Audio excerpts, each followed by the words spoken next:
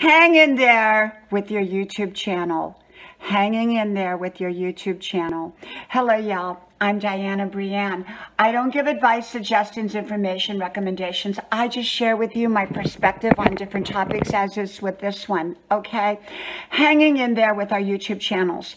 You know, most of us who are content providers has had ups and downs here on YouTube. I most certainly have had them, and I've talked about them, you know, where I gain 200 new subscribers, and by the next morning I've lost 202 subscribers. So not only did I lose all the ones I gained, but I lost a couple extra. And so I have had my ups and downs, or as I like to call it, the mood swings of YouTube. And I think we all have. I think we all have if we've been here long enough.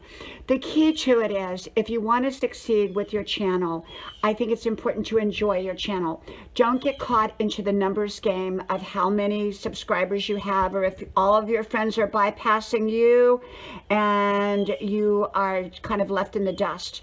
Well, you know what? Maybe that dust, after it clears, you're going to be in the right place, okay? And so, you know, it's a journey. It's not a destination here on YouTube. We're meant to just be here and to enjoy ourselves here on YouTube.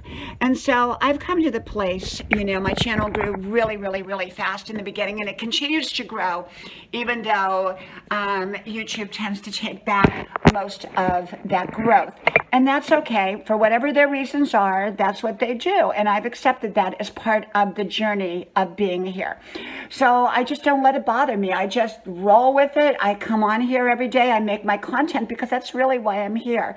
I enjoy making my content and sharing my views on different topics. I enjoy getting to know all of you. I enjoy going on other people's channels, watching other people's content, and going on their live streams. I enjoy all that. So I enjoy my journey here. At the same time, keeping both feet in my reality, my in-person life, not minimizing my in-person life by maximizing my YouTube life. My YouTube life is secondary to my in-person life. I want to be fully engaged in my in-person life, and I am. And so YouTube is a complement to my in-person life. It is not my main life. So I'm here for fun. I'm here for enjoyment. I'm here for pleasure. Are the numbers nice? Of course they're nice. Are the watch hours nice? Of course they're nice. Are the views nice? Of course they're nice. And yet I don't want to get caught up into all of that, because then that takes away from my purpose of being here, which is to have fun and to enjoy. Okay, so hang in there with your YouTube channels. And you know, everyone is doing their own way and have different ideas of what they want to do with their channel or not do with their channel. Just because someone else is growing and bypass me up doesn't necessarily mean that that's right for me, you know. And some people have 5 subscribers, some people have 500, some people have 5,000, you know, whatever the amount, what is right for your life. Remember, your channel is about you. It reflects you.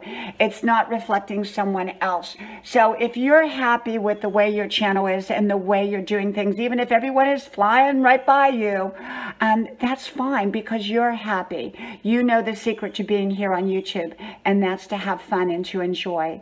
From my house to yours, may God bless you, and I hope to talk to you soon again. And I do hope you like, share, subscribe. Links pinned at the top of the comments section below. Hope to talk to you then. Bye-bye.